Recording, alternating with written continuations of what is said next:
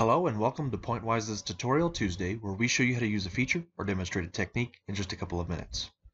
In today's video, we're going to highlight a technique that can be used to improve the quality of your T-Rex volume grid in pinch point regions. Without fine-tuned control over the boundary layer extrusion process, pinch points can often create a scenario where you get lower quality elements generated in the regions where you have colliding fronts. On screen, you'll notice I have two identical blocks.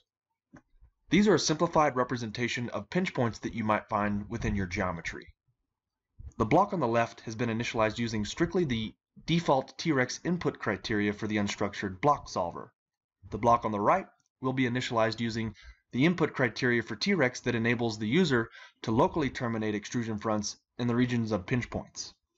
But first, let's examine the quality of the block on the left. Let's take a look at maximum included angle.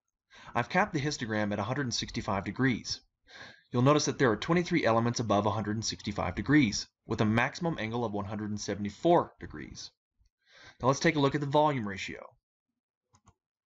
Here again, I've capped the histogram at 15. And you'll notice that there are 50 elements above 15, with a maximum volume ratio of 64. Now let's start work on the second block. As mentioned, this block will be initialized with modifications to two specific T-Rex input criteria I often use to mitigate or help mitigate quality issues within the regions of a pinch point.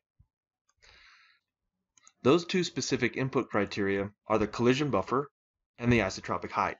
The collision buffer specifies the minimum buffer to be maintained between encroaching advancing tetrahedra in terms of a multiplicative factor of the current cell height. And then the isotropic height specifies the scaling factor used to scale the normal isotropic height of a vertex.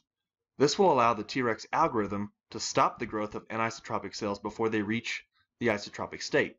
These input criteria can be used independently, however, it is often the case using them in tandem will provide you the best results. And as always, these values are case dependent, which may necessitate different values for your geometry.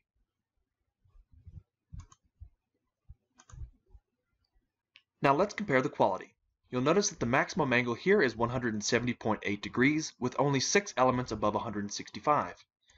And then as a volume ratio, we have a volume ratio maximum of 19.5 with only 36 elements over 15. And finally, let's take a look at a cut from both blocks to get a visual representation of what these modifications do.